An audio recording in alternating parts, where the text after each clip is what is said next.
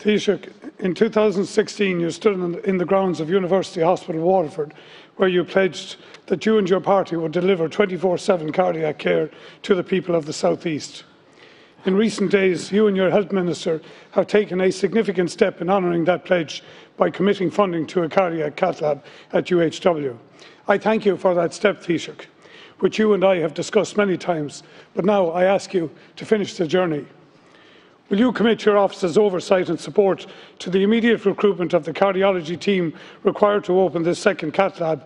And secondly, will you commit the HSE to expand funding to provide a 24/7 cardiac care service for the South East once this new lab is operational? In so doing, Taoiseach, you will restore the faith of 500,000 people in a politician's promise and indeed in the promise of a Fianna Fáil Taoiseach. Thank you, Deputy Shanahan. Taoiseach.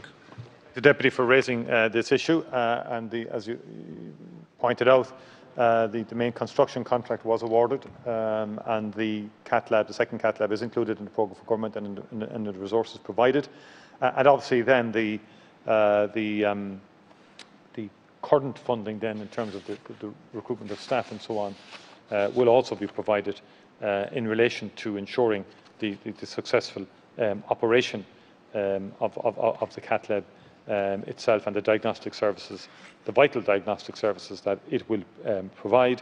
The HSE estates have also confirmed that the equipment for the second cath lab will be of similar, same type of equipment as in the newly upgraded existing cath lab, with a full interventional capabilities in the event that the existing cath lab is unavailable.